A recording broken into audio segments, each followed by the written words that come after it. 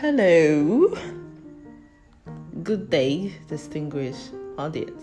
You are welcome to Digital Pinkpay Podcast.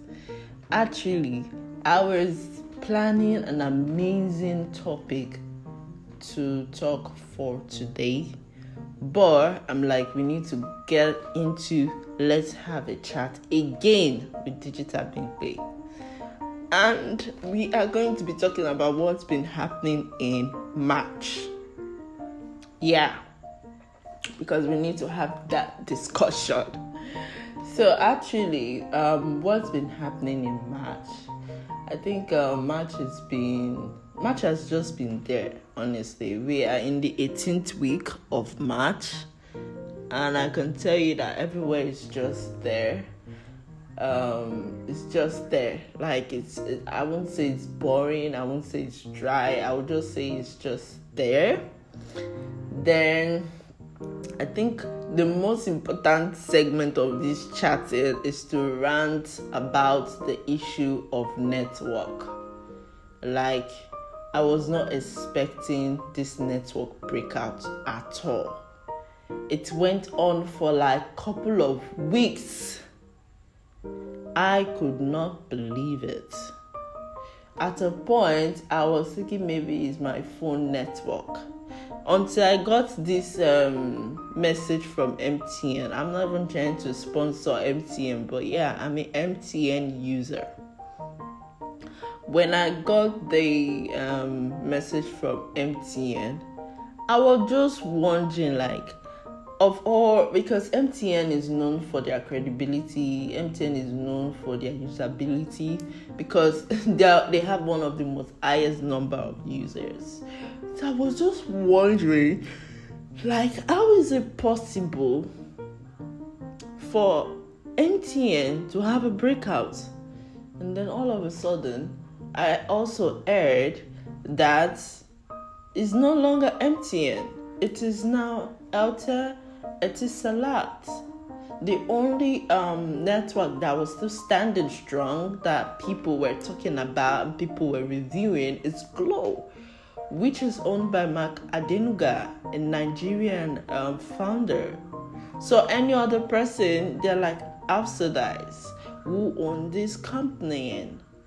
But at the end of the day, the network has been restored back, but we hope we don't have this all back and forth, because I could never subscribe for my solar.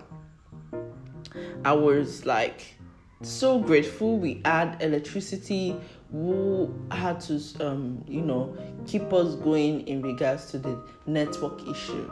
At least I could experience light to charge my phone, because it would have been terrible.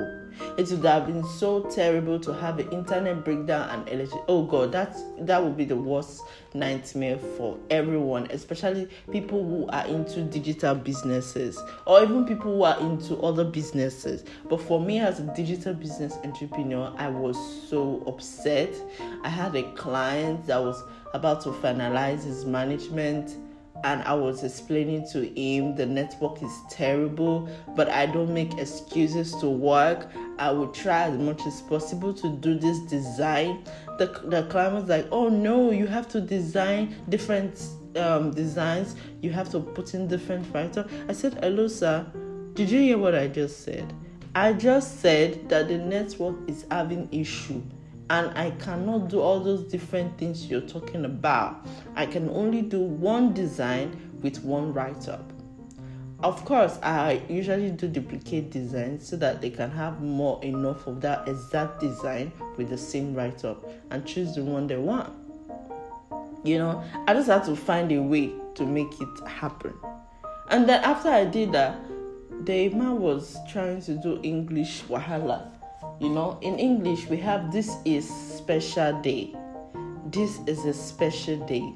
Now, in dictionary meaning, from my research, they actually said that this is special day is correct, and this is a special day is correct. Like when you want to pronounce this is special moment, this is special moment, this is a special moment. Most of the time, we are all used to adding a to a special moment, but at times it's never needed. Sometimes the right phrase is, this is special day, this is special moment. So I expect that it was, but it was like, no, it has to be. I said, sir, I think you already know I'm not going to redesign, because I've already explained before that the network issue is terrible. And if you want to, maybe you should come up with your design, go do it, export it out and use it. But I'm not going to redesign with this whole network issue and all. Anyway, the management is over, and yeah. Then I feel like this period of March is like a period of setting boundaries, because especially with customers, because inflation is affecting everyone, and you thinking that you are the only one inflation is affecting is a no. Inflation is affecting me, it's affecting you, it's affecting everyone. So in a situation where a customer comes to meet you and say, oh, I want to make inquiry of these services, how much are you going to do this?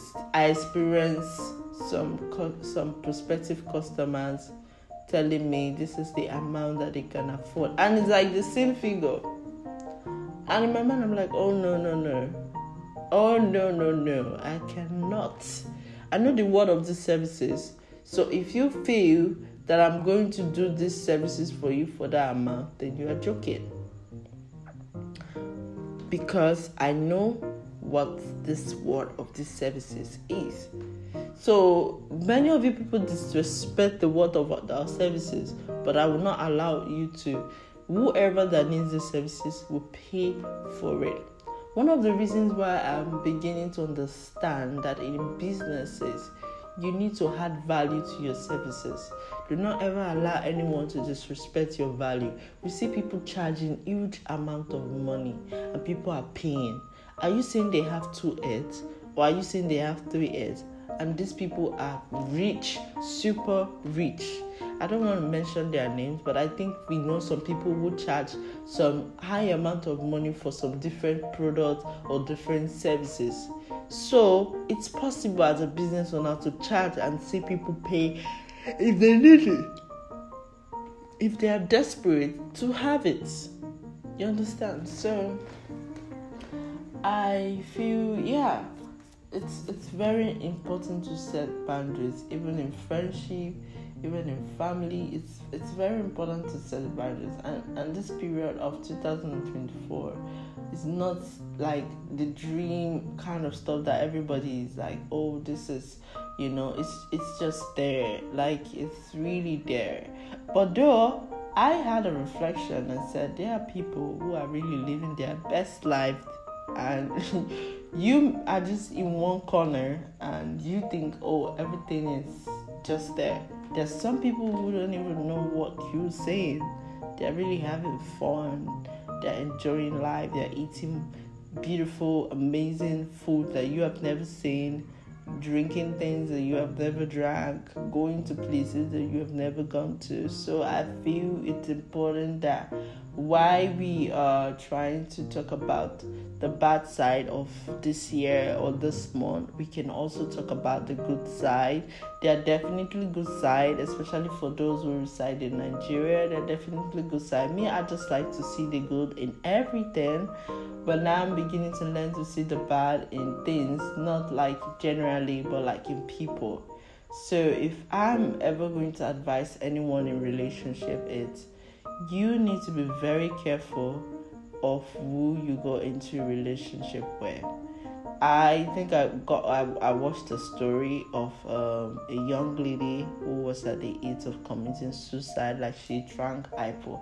I think I saw that on Twitter, and the person said they had to remove whatever she drank. They had to force her to, because trust me, relationship is not that easy to come out of, especially when you genuinely love the person.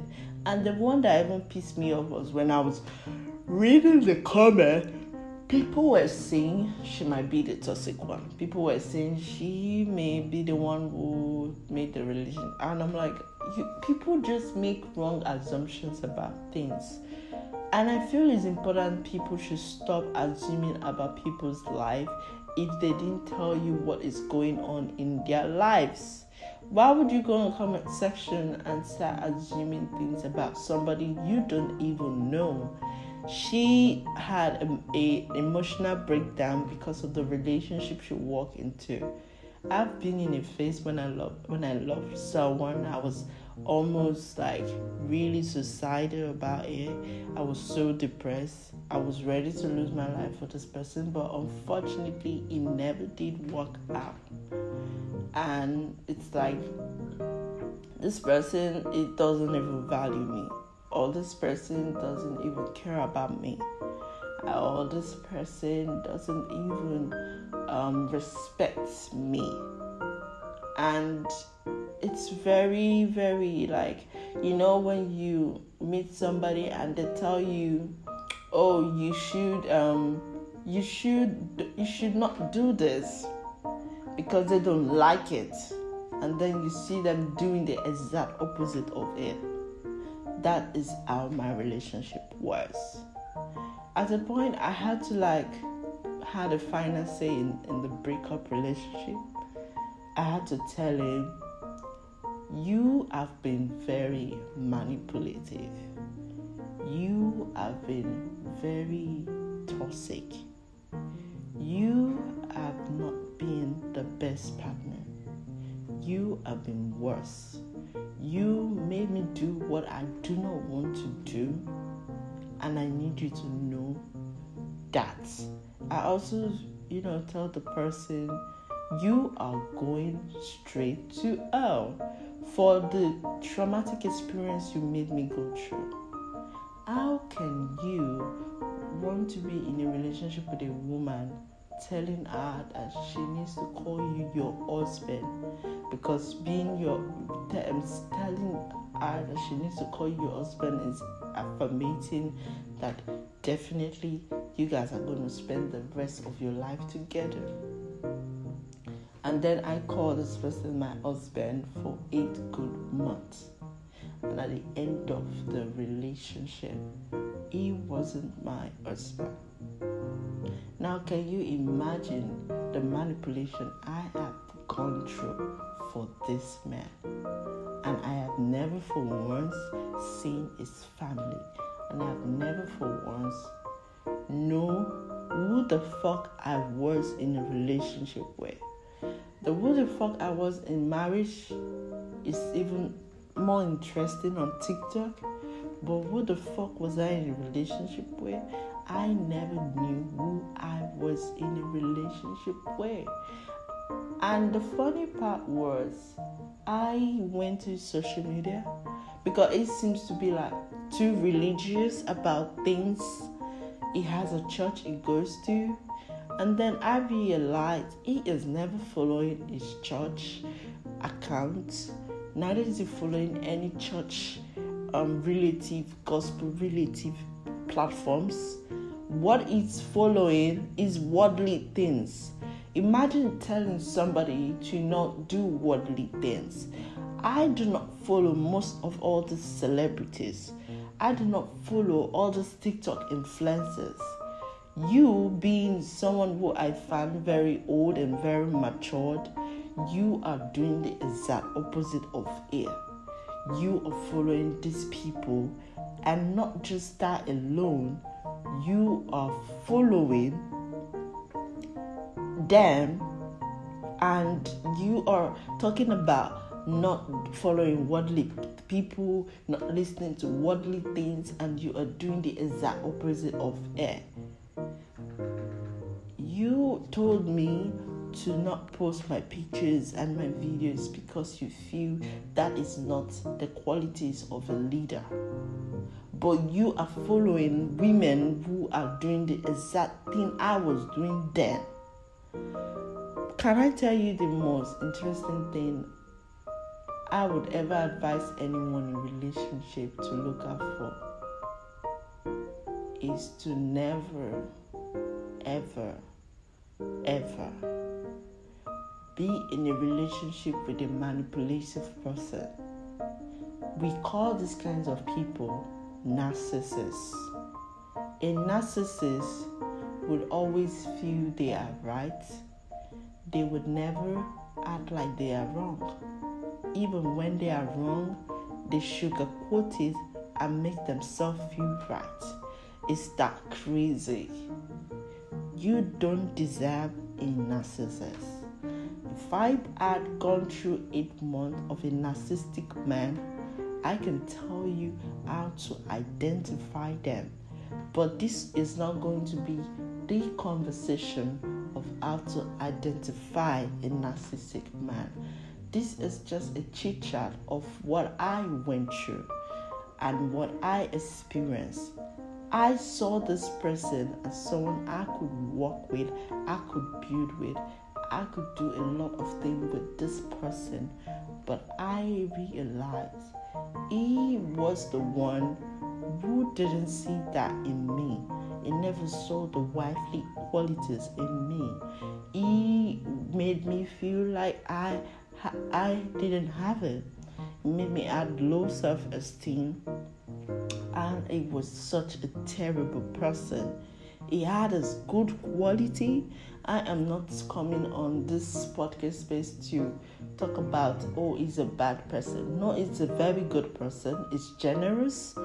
It could be kind. It could be a good listener. But at the same time, when you go into a relationship pouring out your vulnerability on someone and they use your vulnerability to despite you, that is a narcissist. So I will tell ladies, be very careful of narcissists. They come in with soft and gentle words, but they never involve you in their life. They tell you they are going to do this for you. I went through a process where he showed me things like homes we are going to live in and motor trucks we are going to use, but it was never implemented in action. And when I was listening to who the fuck was I in a marriage with, I could face two or two out of who the fuck was I in a relationship with. I'm like, oh God, I was with someone who has been manipulative to me for too long. Did I love him? Yes. Did I wish he would have changed? Yes. Did I wish he would have apologized? Yes. Did I wish he would have done the right thing? Yes. And I would tell people, be with someone who allows you to be yourself, not someone who allows you to be a different version of who you do not even know. And I also found that he had some of his ex pictures on social media and he never deleted it. And in my mind, I'm like, you're supposed to have deleted your ex picture. I did not have any of my ex picture on my phone. Being a narcissistic person, he was making it look all good and say, Facebook does this reminder, Facebook does this, Facebook putting all the excuses on Facebook. Perhaps you could just go to your media file and delete the picture. So I never met his children, I never met his family, I never met his, because he was a divorcee, so I never met, those people. It was like I was entirely in a relationship by myself. I feel so much pain because I knew for that 8 months, I would have married someone, I would have met someone much better and even younger, and I would not go through the hell I went through. I had to go through self-healing. I had someone who I was talking to as a friend, and it was also helping. But at the point, I just needed to help myself. I cried, I laughed, and I reflect. And I want to use my pain to tell people, you need to be very careful of time wasters. I've been through a lot of time wasters in my relationship. It never worked out. And if there's anything I want to ever tell anyone is, you find yourself in love situations when a man comes to meet you telling you they like you, they want to be with you, especially someone who is very intentional and very serious, never let go of that man. It doesn't matter if it doesn't look that 100% attractive. It doesn't matter if it doesn't have everything you want. But with time, all of those things can happen. At times you feel like, oh, I don't feel this attraction for this person, and I don't feel if I marry this person, it could end up you loving that person, because time is going, and a lot of women get older, and we see some women in their 30s or their late 30s, they have no one to spend the rest of their life with because they were too picky. It's important to not be too picky. There are men who are so attractive, like the one I'm talking about with a narcissist, very attractive man. It's older, but it looks younger. But he's a narcissist. And I told him right to his face. So attraction isn't the most important in relationship. Yes, you want to have beautiful children, but that does not mean dating someone who is not physically good looking to some point would give you ugly children. No, you might have beautiful children out of here. You need somebody who would love you and understand you and never make you feel worse. And even when they do something terrible, they would always acknowledge that they are sorry, not being manipulative about it. So this chit chat, it's something that I feel I want to have a chit chat with audiences who could connect with what I went through and learn from it. And I'm also learning from it. It's just that they get to a point in your life, you don't just want to be learning everything in relationship every now and then. You really want it to happen. The marriage, the family, you want it to happen. I see a lot of people, like my colleague, I know someone who got married. I know people who got married, and I'm happy for them. And I know God's time is the best, even in career. You know, when you get to a point of your career, you feel it's not all good and all going. You know, you don't have your office space, you don't have your vehicle, you know, you don't have some of the properties over there and all. But I believe everything is time. God's time is the best. I believe in God. I trust in God. My spiritual connection with God is so deep. And I know that God loves me. God loves you. And just keep doing your thing. So thank you to everyone who have listened to this podcast from the beginning to the end. From me ranting on the network, and from me talking about different things. And but before we end this podcast, I'll be talking about the brand that I'm managing, Phone Chaser Express Limited. They are a logistic brand who are specialized in import and cargo and vehicles and exported. They also do custom clearances, they do air freight, they do ocean freight, they do transportation logistic, and they are reliable. They are people you can work with.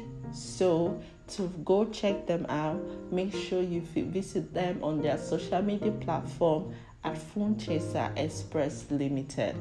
At Phone Chaser Express Limited. And if you would like to be a guest on my podcast, you already know it that you are going to pay for it. And if you would like to also put out your business on my podcast, don't forget to reach out to me. Call or WhatsApp me +234 814 748 0036, and I will put out my website so that you could go check it out to see my profile and to see my number and other information about me. Thank you once again for following me and staying until the end, and I'll see you guys in April. Okay, bye.